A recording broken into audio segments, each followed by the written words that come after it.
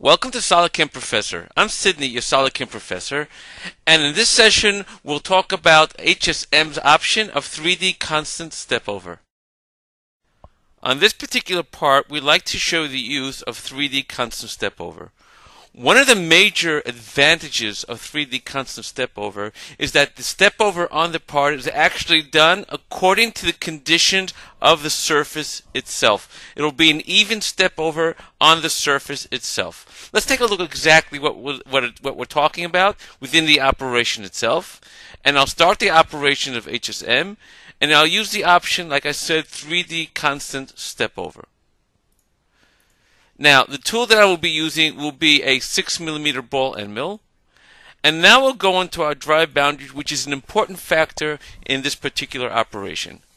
The drive boundary, what the drive boundary actually does, it lets us know exactly what will be the shape of the tool path itself. If I were to take a look at the part itself, I can have it say, choose the radius, this circle over here, as my drive boundary, and then the way it will work over the part itself will be in a circular fashion. It will start working off in a circular fashion.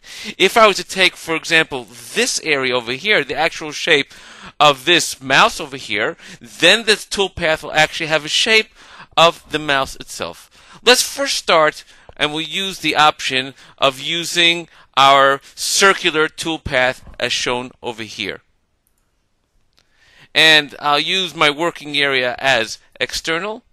And my constraint boundaries will be, I'll also use create manually. And in this particular case, I'll use this area around the mouse itself to be my constraint boundaries. In other words, I'm going to have a circular tool path, but it will only go up until the edge of that mouse itself. And again, I'll use the option of external. Now, if I go into my passes area, I'll use, in this particular case, my stepover of 1mm. And in my link, I'll use the option of bidirectional. Now, let's take a look at my simulation after I do my calculation of the part itself. And we'll note that the tool path is going in a circular fashion around the part. And as it gets down towards the edge of the part, it'll then finish off in the shape of the mouse itself. But note, in the beginning, it started off with a circular fashion.